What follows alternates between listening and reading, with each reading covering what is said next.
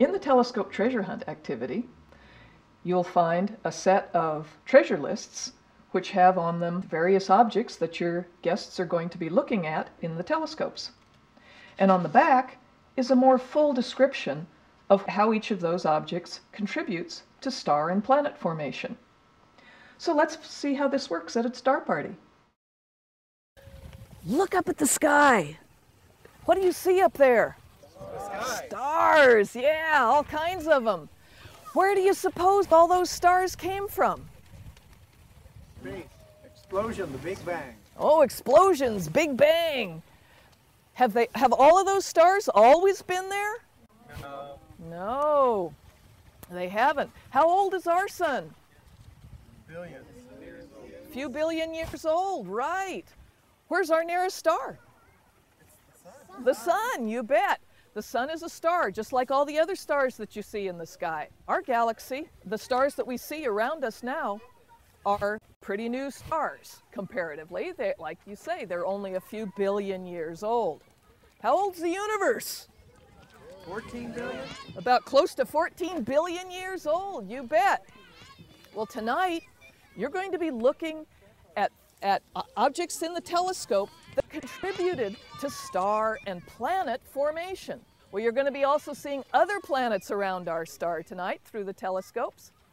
And you're going to be seeing stars that exploded, that died, and made all the heavier elements to enrich and make stars and planets like ours.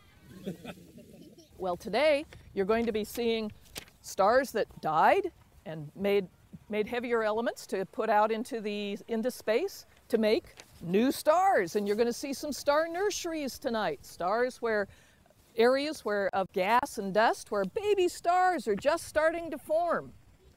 And those baby stars, as they mature, they form they're in star clusters, and you'll see clusters of stars that are a little bit older than the baby stars. And you'll also see some individual stars out there that we know of that also have planets around them other than our own star. So are you ready to go through the look at the telescopes and see all these beautiful things in them? Yeah. All right. Well, tonight, each one of you is going to get a treasure hunt list, and you're going to get a set of stickers to put on your treasure hunt for each of these objects that you see through the telescope. Any questions? Are all these going to be in the sky? Well, we hope so. It depends on the seeing conditions. We may not be able to see any supernova remnants, but we'll see.